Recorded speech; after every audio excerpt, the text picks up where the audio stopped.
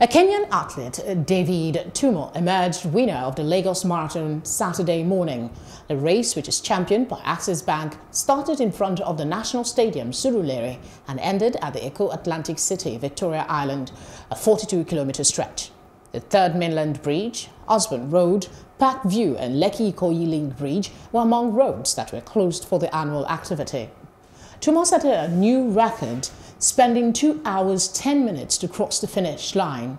Last year, Sintayehu Legese of Ethiopia won the marathon. He finished with a timeline of 2 hours 17 minutes 2 seconds. Tumo, the new winner, will be rewarded with a grand prize of $50,000. The first woman to cross the finish line was another Kenyan, Sharon Shirap.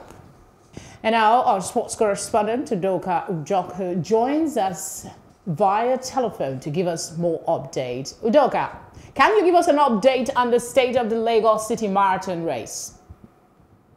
Are you there? Can you hear me?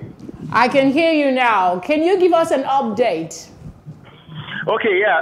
Like I said, the Lagos Marathon has been exciting, and the runners are still here enjoying the best of music from our celebrities. But of course, the winners have emerged, and yet again, no Nigerian winners. Okay, how would you assess the conduct of the race and the level of participation, most especially by Nigerians? Okay, yeah. So the organizers of the Lagos Marathon decided to put a fee for registration. And when I spoke to a few of the organizers, the fee was 5,000 naira. And they said one of the reasons why they put a price to it is to control the crowd, because last year we had more than 100,000 runners. So they needed to control the crowd.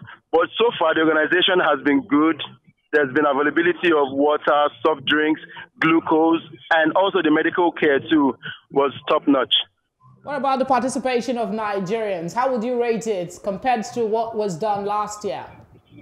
Yeah, as always, we had a couple of Nigerians come out, not as much as we had last year because it was free. But since we had 5,000 naira to register, we didn't have as much as we did last year. But the participation was good, and the sportsmanship was also good. What was the weather like, or what has it been like? Is it favorable or really hot? I didn't hear that. I said, what's the weather situation like? Is it favorable or extra hot? Wow, the line isn't so clear. Can you repeat it? Okay, Udoka, I'm asking you about the weather condition around the race venue, the stretch of the road. Is it really hot because it's the dry season? It's hot. I wish you can see me right now. I'm sweating it out right here. But of course, we're here to enjoy the marathon and talk to a few of the winners. But it's really hot right here. All right, talking about the winner of the race, David Tumo, I learned you had a conversation with him. Can you share details? Okay, yeah, from the conversation, David Bumbamasya Tumo, he's 31, he's from Kenya, he won the 42-kilometer race, and he won it in 2 hours, 10 minutes, and 23 seconds. And he carted away with $50,000. And he didn't just go away with $50,000. He also broke the record for the Lagos Marathon race course record. And he won 20,000 to his 50,000, meaning he's going home with $70,000. A Kenyan coming all the way to Nigeria to win the Lagos Marathon. That's a big kudos to him. And I was quite excited when I spoke to him. Okay. What can the Lagos state government do to improve the level of participation of Nigerians? Oh, well, sensitization matters a whole lot. And, of course, the publicity has been good, but I think the government can still do more. Because we saw the governor at the stadium, and the people still approached him and said a few good words to him. So I think the government, not the government now, private sector should do more to make sure that this marathon comes every year consistently. Because at this point, the Lagos Marathon, from the bronze medal, we've moved on to the silver medal, which is a plus to Lagos and Nigeria. So I think if we do better next year, we just might hit the gold medal mark.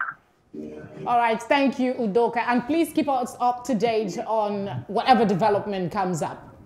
Of course. And before I go, let me quickly tell you about the female winner. Okay. Sharon Cherop was the female winner. Yeah, she's also from Kenya. She won $50,000 as well. All right, Yeah, all and right. of course, the governor of Lagos State was the first to cross the finish line, but it was a ceremonial one. Yeah. All right. Thank you again. All right. Thank you very much.